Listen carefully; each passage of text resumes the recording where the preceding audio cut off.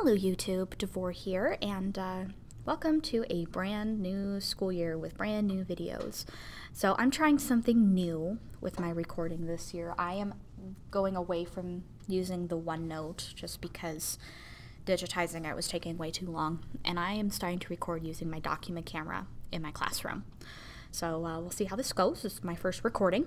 And sorry in advance if I don't sound as peppy as usual. It's because my daughter was, generous enough to share her cold with me, and I'm kind of living off tea at the moment. So if my voice starts to crack, I apologize in advance. So here we go. This is the task 1.1, Brutus Bites Back. We are in Math 3, using the integrated Math 3 from the Mathematics Vision Project. As usual, these materials come out of Utah. So we are once again back with Carlos and Clarita. We've been following them since Math 1 on their business ventures. Back in Math 1, they started taking care of pets, and it's apparently turned into a very successful business. They are wanting to find a new dog food supplier for their pet sitting business. And they have a food, it's called Brutus Bites, and that is what the dogs eat. They have two possibilities for a new supplier for their dog food. We're going to look first at the Canine Catering Company. They sell 7 pounds of food for $5. Carlos likes to think about things with graphs. So here's the graph he drew of basically the input being how many pounds of food he needs, and then the y-axis here, the output, is how much he's going to spend. We're going to start out by doing the equation for the function. Now, since it's a line, we need to figure out our slope, and we can do that from our graph. If you remember from Math 1, usually I have you pick 2 points here on the graph, have them be on corners. It's just easier to figure out that way. And then when we look at our rise and our run, we're going up 5 to the right 7. So our slope is 5 over 7. So that's pretty straightforward from the graph. Now, if I want to use, say, slope-intercept form, which actually would be the easiest thing to use here, our intercept is here at y equals 0. So we have f of x equals 5/7 x. And it would be plus 0 here on the outside, but we really don't need to write that. You can write it if you'd like, if it helps you keep track, but for the moment I'm not going to write that. Right, it's pretty straightforward. So let's go to the next page here. Clarita thought about how much food they could buy for a given amount and drew this graph. So it's the same information, but a slightly different look at it. Now our input is how much money she has to spend, so her budget, and she's trying to figure out how many pounds she can buy on that budget. Once again, it wants us to write the function. So here are 2 points. We've got a point here and a point here. Let's draw our slope triangle like this. So she goes up 7 to the right 5. Her slope is then 7 over 5. Once again, I'm going to use slope-intercept because our intercept is very clearly marked here at y equals 0. I'm going to call Clarita's function g. So we have g of x equals 7 over 5x. And again, you can put the plus 0 there on the outside, but again, I'm not going to do that unless you really just need the placeholder. All right. So it's asking us now to compare some of these graphs. Write a question that would be most easily answered by Carlos's graph, and then one that could be best answered by Clarita's graph. So for Carlos, we're asking, given an amount of dog food, how much are you going to spend? How much does it cost.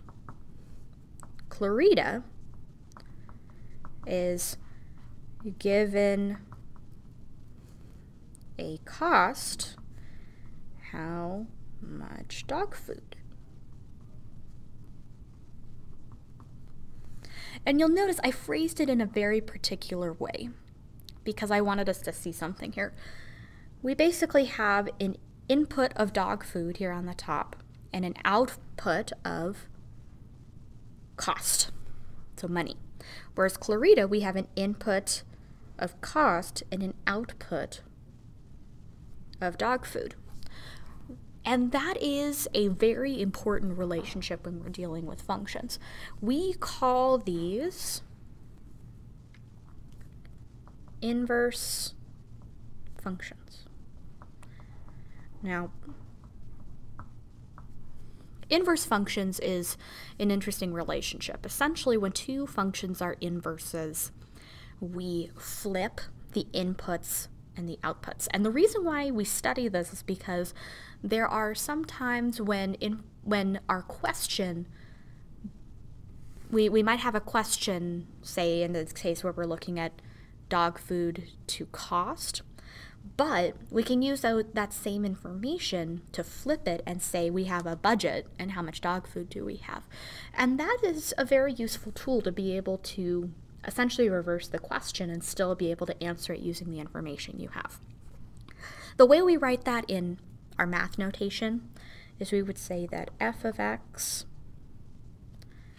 equals, it looks like this, it's this little to the -1 power. That's our way of saying inverse. Now the reason why we know that these are inverses is once again because we flipped our inputs and our outputs. And we have to flip every input and every output in order for it to work out. Okay, let's go to the next question here. We have use function notation to write the relationship. Well, we already started with that. We have f of x equals inverse of g of x. But we can also write it as g of x is the inverse of f of x. Both are true in this case, and we use them somewhat interchangeably. All right, let's look at the next problem here. So this is their second company where they sell 8 pounds of Brutus bites for $6 plus a flat $5 shipping charge. The company advertises that they will sell any amount of food at the same price per pound. So let's look at Carlos likes to start with a number of pounds and then figure out how much it costs. So let's make a quick little table of values here that will help us. If we buy, so we've got pounds and then we've got dollars. So if we buy no dog food at all, just press ship, we're still charged $5 for the shipping. And then we have, if we buy 8 pounds of Brutus bites, it's $6 for that plus this. 6 plus 5 is 11. Now the reason why I left the gap in here is because I think that we can figure out what this will be halfway in between. In this case, 4 pounds. If it's $6 for 8 pounds, we can safely assume then that it's going to be $3 for 4 pounds. 5 plus 3 is 8. The reason why I did that is because 11 would be off of our chart. Let's go ahead and graph this. So we've got 0 pounds is $5. 4 pounds is $8. And there we go. There's our relationship.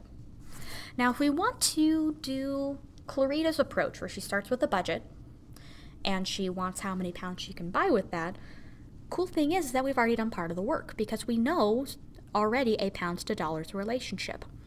So if we want to do Clarita's, we're going to have money be the input, pounds be the output.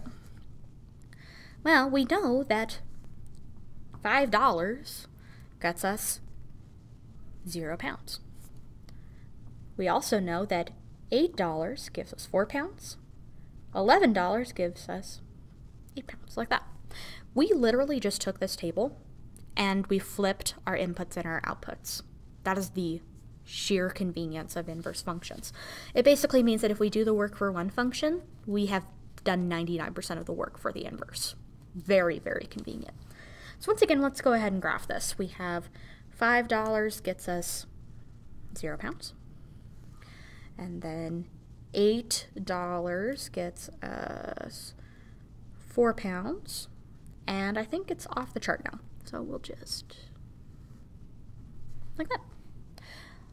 So there are our two graphs. Now, something I want you to notice is that we've got these points right here. It's almost like we took, it's almost like we flipped them, reflected them over each other a little bit. It's a cool little relationship.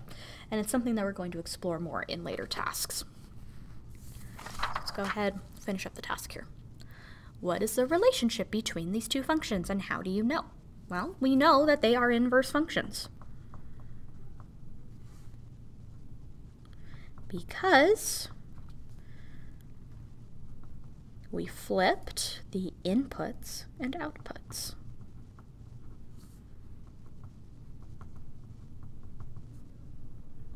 And I'm going to reiterate this because it's going to come up again. Make sure that when you're making inverse functions that you flip every input and every output. Otherwise, you are going to have a very bad time. And once again, we're going to write the relationship between our two functions. We didn't really give these names, but we can totally do it right now. Let's see, we're going to call this, let's see, we've already used F and G, so I'm going to use H and P, just for convenience sake. So Carlos is H, Clarita is P. So H of X equals the inverse of P of X, and P of X is equal to the inverse of H of X. So here's a question here. Now that we've done all that stuff with the vocabulary, which company should Clarita and Carlos buy their Brutus bites from? Well, let's look at a couple of these numbers here from our other side. So here we have, if we want to buy 8 pounds of Brutus bites from the second company, it costs us $11. Whereas when we were looking at the other company from back at the beginning of the task here, let me put the graph back over for you, we can buy 7 pounds for $5. So it is substantially cheaper at the beginning for them to buy from the other company. But let's kind of figure out here what our other thing might be. So if we have this equation here, let me just write it down here. So we have, this is the first company. And then the second company, we want to use pounds to dollars. Let's see here. We go. Our slope is up 1, 2, 3 over 1, 2, 4. Like that. And we start at 5. So H of X is 3/4 X plus 5. So what this means, if we look at our rate of change here, the first one starts slower, but starts growing a lot, but it grows a lot faster than the other one. So we can use some algebra and we can kind of figure it out, but it's really above, you want to go kind of above 8 pounds is where you want to use the second company. And about below, anything below that, you'll want to go with the first company. And there's some decimals involved, but this is a pretty good approximation of where this ends up.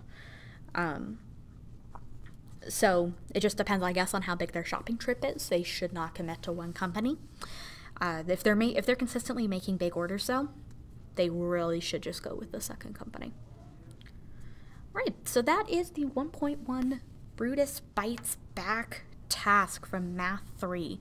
If you have any questions, please feel free to email me and I will answer your questions as best I can. If you like what you see here, please remember to like and subscribe, and I will do my best to keep making more of these. Hope you guys have a great day. Bye-bye.